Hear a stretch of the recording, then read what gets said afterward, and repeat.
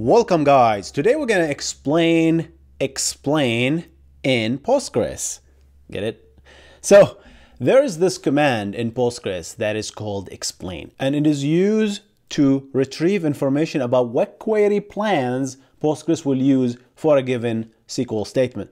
How about we jump into it? I have a beautiful table here. It has to be beautiful. If it's not beautiful, I send it back. Michael Scott. This table is called grades, and there is an ID.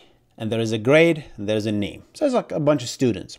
There's a lot of rows here, I think over 200 million. And I showed many times how to create such table and insert this much volume of rows. So there's an index on the ID, there's an index on the G, the grade, but there's no index on the name of the students. So here's what we're gonna do. So we're gonna execute a bunch of queries and we're gonna explain them and see what Postgres will do. So let's start with explaining the select star, the worst query you can ever do. When we do that, we get this beautiful one-liner, and let's explain, let's demystify what's going on there. So the first part is usually the query plan, and this is called a sequential scan, and this is equivalent to a full table scan in other databases. Essentially what the database decided to do is like, okay, you're selecting everything and there is no filter, so I'm gonna go directly to the table, I'm gonna go directly to the heap and fetch everything. That's the sequential scan. Sometimes Postgres do a parallel sequential scan with threading. They spin up multiple threads just to do the scanning. On grades, and here is the cost, and the cost is usually has two numbers, almost has two numbers, separated by two dots. The first number and the second number. So let's explain what this means. The first number means how many milliseconds it took me to fetch the first page, right? And in this case, it took 0. Why? Because Postgres immediately went to the table and fetched the first row and immediately got results. So it cost you almost nothing to get the first result. So if you're doing some sort of a limit, right, select star from grades, well, limit 1, you're gonna get the result very, very quick. This number can increase, the startup cost can increase if Postgres if the database decide to do some work before fetching, such as aggregating, such as order by, right? Things has nothing to do with actual fetching, work that precedes the actual things that you want to do. So that's, you're gonna see this number. If you see this number go up, that means you're doing a lot of stuff before fetching. And this number is essentially the total amount of time that it thinks, because remember, it didn't really execute the query, right? It just tells you, hey, I think I'm gonna do this, right? And this is the total amount of time, which this is in milliseconds. So it estimates that it's gonna finish the whole thing in 289 seconds, essentially. And this is another estimation. This is very valuable, by the way, right? This is not an accurate number, but it gives you a quick number, approximate based on its own statistics, that this is the number of rows that it's gonna fetch. That's why I always recommend when you want to do a count and you don't really care about the actual number, like you're doing, I don't know, you're building Instagram and you're counting the number of likes, use this.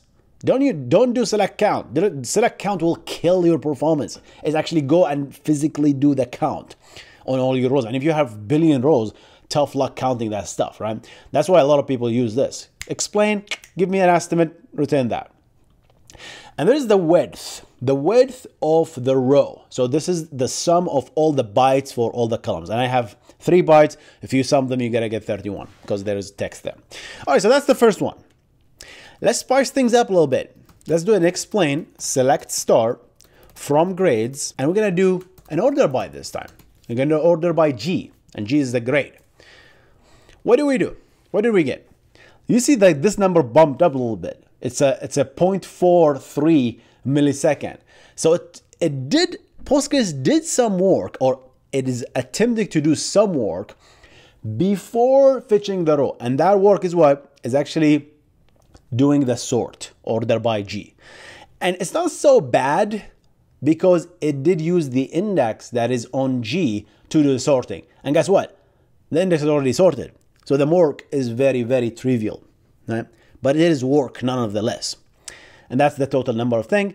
The rows in this time, this is almost the same number. It should be, better be. And then the width is also the same. Okay, now let's spice things a little bit and do explain select star from grades order by name, something that has no index. And you can see there's a little bit more because in this case Postgres says, ooh, you want me to sort by the name? The name is a column that is not indexed, so I have to go to the heap. And guess what? I'm gonna pull everything in order to sort it. So it started to, first of all, it did a parallel sequence scan. Always read it from bottom going up, right? This is how we do it. Don't read it from up down. It starts from the inner thing going up, up, up, up, up. Okay. So the parallel sequential scan on grades, it took nothing to do that because, hey, I'm going directly to the table, right? Cost nothing to go there. Again, we didn't sort yet. This is how much time we're gonna take. So it's estimating that it's gonna take me 200 seconds, 218 seconds. And this is the number of rows that we're gonna get back, 31. Got it? All right. Now we're gonna sort on the name. Look at that. Look how much it took just to get to the point to fetch something. The sorting took, man, that's a lot. That's 1,000 seconds. Yikesy, right? So you can see that this number is very critical. The first number. The second number is not so much. That's the last one, right? But the first number is everything that you need. And then obviously we plan 2 workers, so there's 2 parallel doing this thing. And since we had 2 threads, 2 processes doing the work, we gotta merge the result at the end of the day, right? And that's the total results. Obviously, we get this number, and that's the final result, and 31 width. So you see that there is more work that need to happen to get to the actual thing. All right, let's play a little bit with the other stuff, guys. What I'm gonna do here is I'm gonna do explain select ID, not just the whole thing, just the ID from grades. Let's just try this thing. What do we get? Obviously, we get 0 cost. Costs nothing to go to the table. Well, it costs nothing to go to the table to fetch the first page. That's almost nothing, 0, right? And the rows, but look at this. Look at the width. We get 4. Why 4? 4 bytes is the result. You're asking to return only the ID, and the ID by default is an integer, and the integer is 4 bytes. By the way, careful. Don't put your primary key as just integer if you're expecting this lower table to grow beyond 2 billion. Right? That's what happened to Parler, by the way. They grow beyond 2 billion notification and then blew up their table. Right? Yeah, so there are 4 bytes in the ID. Okay, let's do explain select name from grades.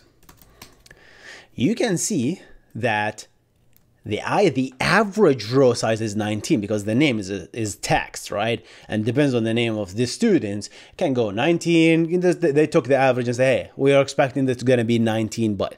So be careful with this number, especially if you're returning this across the wire to your backend application, right? The larger this number, the larger the network you're gonna take, the higher the TCP packets, right? I mean, don't put like a blob and do select star when you don't use this thing. That's why it's insulting to do a select star to the database, only to pick one row or one column from those, right? Only select what you need. And you can see if I do, for example, the G, it's 8. That's the number of bytes in the double value. All right, let's do an how is indexing working in Postgres?